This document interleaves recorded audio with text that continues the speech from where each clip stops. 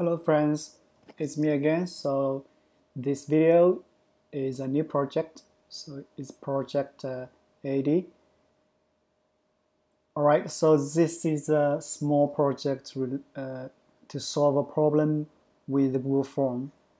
I think I did several videos about Google to improve the Google form so we can generate some unique identifier for the Google form. After the respondent submit the form, they'll get a UID, right?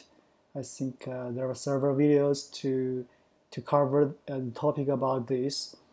And today I just got a new idea. So basically, I like to show the unique identifier in the confirmation message. Okay, so basically something like this. I have very simple basic form here.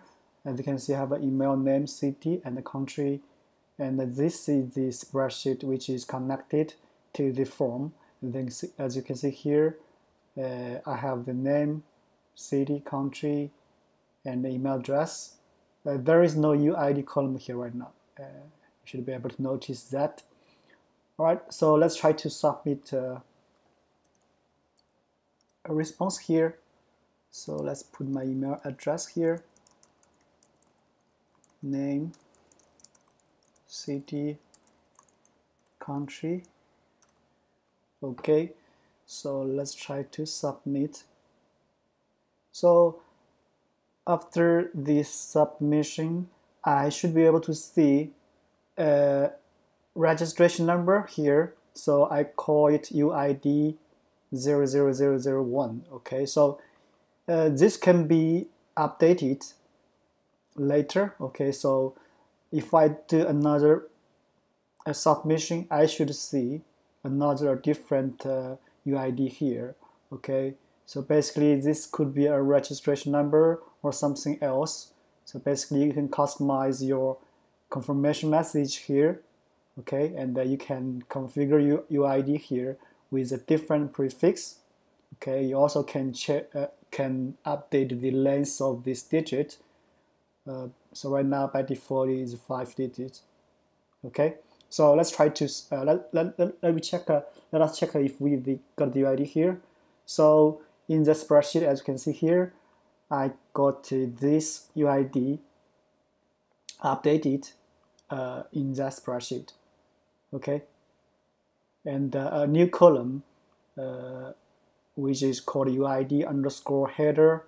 So remember, this name is also can be configured in the script. I will show you later. Basically, this is an identifier for the script to locate the column where we should put the UID. Okay, so basically you can remove these columns anywhere you like. Okay, in the spreadsheet. So if this header is not defined, the script we're going to create a default one and put it at the last column of your responses. Okay, so let's try to submit another one to see if this ID is updated or not. So let's try to create a new one. Let's try to put another email address here, so you will see the difference. Okay, as you can see right now, we got this new ID, which is the second one. Okay, so it's 02. All right, and you see here I've got a new ID here. All right, so I think that's the basic stuff of this project. This is all I want to share. This new method to solve some similar, I think some similar issues which are using the Google form. You're trying to use Google form to do something similar like this. Okay, so basically you need to make a copy of my script to. If you like to have this feature in your Google form, you need to copy my script, and I will show you how to configure your form. Okay, all right, let's start from here. So here have a tab here. It's called app logic. So I try to use this logic to explain you what the script is doing here. Okay, at the backend. At the background, you can see. So basically, when there is a form is submitted, we're going to trigger a script. Okay, we're going to trigger my script. So basically, this script I'm going to do three major steps here. So basically, this script we're going to grab the UID from the confirmation, the current confirmation message. So if you check my form here in the settings, you should be able to see a confirmation message like this. So let me check my form here. Add in my form. So in the settings, you will see where are the settings? Okay, so as you can see in the settings here, right now it's 3 now because I already submitted 2 responses and now it's updated to 03. Okay, so by default if the default setting here is 1. Okay, so this is a confirmation message in my Google form. Okay, so basically when there is a new response, the script I'm going to grab the UID from the current confirmation message. Okay, basically we're going to grab this UID from the confirmation message, and the second step we're doing here is step 3 here. We're going to save this UID, save the current UID to the spreadsheet. Okay, basically save it to the spreadsheet here.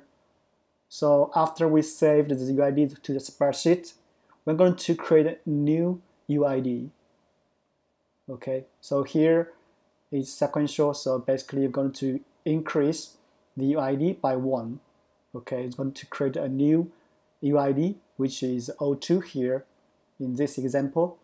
And the script I'm going to use this new UID and update the confirmation message.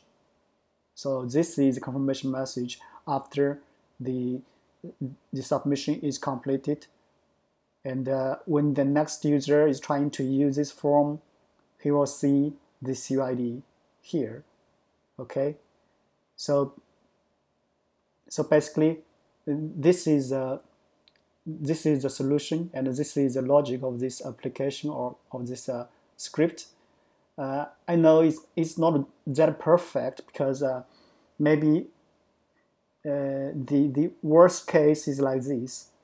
So when multiple people submit the form at the same time, there will be an issue, I think.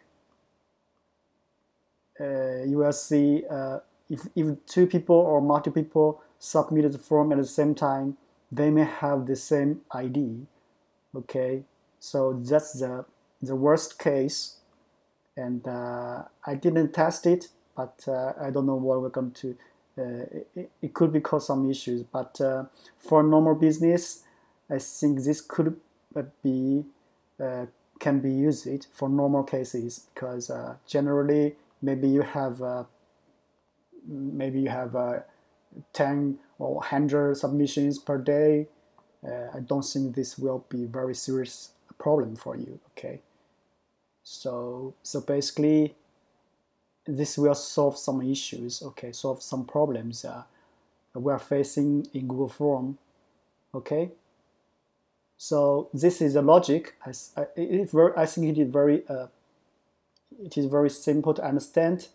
So let me show you how you can do this in your Google Form. So for the form, you only need to create a new Google Form. Okay, so basically set up your form, and the only thing you need to do, you need to create a default customer confirmation message. Okay, in your form here, and you need to at least have 1 UID here. Okay, by default. So normally this is like this. So by default, I put the ID, so the ID prefix here, and this is the digit of your UID length. So basically something like this. All right, remember this UID, initial UID. Okay, here it is very important because in the script we are going to use the same template or pattern, pattern here, because if you use a different pattern of the UID, the script may not find this UID in the confirmation message. Okay, so that's very important for the form setting. So, and this is only setting you need to do in the form. Okay, so let's go back to the spreadsheet. Okay, maybe I forgot one thing. You have to connect the spreadsheet with this form. Okay, so make sure this spreadsheet is connected, which is this one. Okay, so if the spreadsheet is connected, you should see this purple form icon here.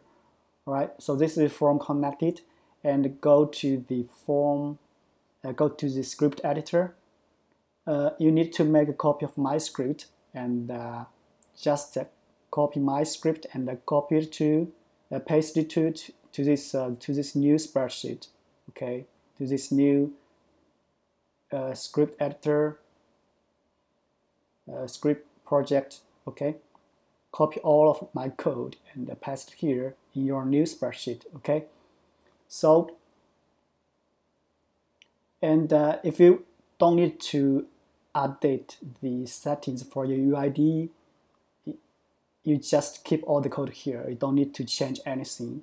All right, so we only have 3 options here to do. So basically 3 parameters here. So basically the first one is the header for the UID. So this basically, which is the header name, which is basically this header name here for the UID, basically is the column name for your UID. Okay, here by default is UID underscore header. So this is the default value. So you can change the value if you don't like it. So you can change it here. And this is the prefix. So by default is UID. So if you want to change something else like a ticket number or registration number or something PO number, something like that, so you can change it here. And the last one is the length of the UID. Basically this is the numbers, and that's very important if you have a lot of registrations. Okay, so basically, okay, so if you have to change this prefix and the length of the UID, remember you also have to do the change here. So basically make sure in the form, in the Google form, this ID, this UID must follow the settings you did in the script. Okay, so this is a prefix. Make sure this prefix is exactly the same with the prefix here, and the length of the digit must match the length of the UID here. Okay, so this is 5 digit, so make sure this is also 5 digit. Okay, so that's the only settings you need to do. All right, and here if you'd like to learn more about the script, you can check this class. So basically the main logic is here, is in this function, run function here. Basically is the same logic, is same flow I already explained here. Okay, as you can see, I just try to grab the current UID and save the current UID to the spreadsheet, and I'm going to generate a new UID and update the confirmation message with this new ID.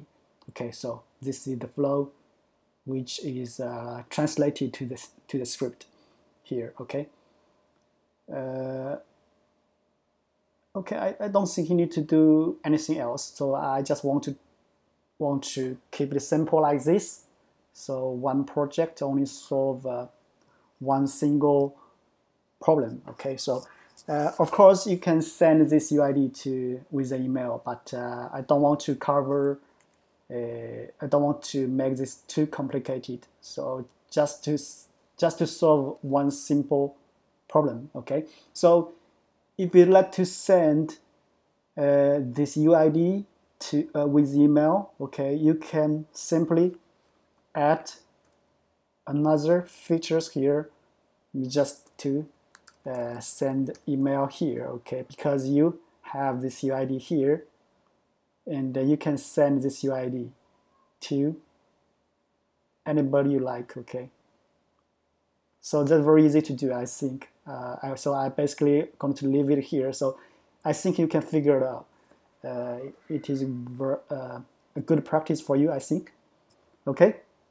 So I think that's it for this project, and that's it for today's video. Thank you. I'll see you next time. Bye bye.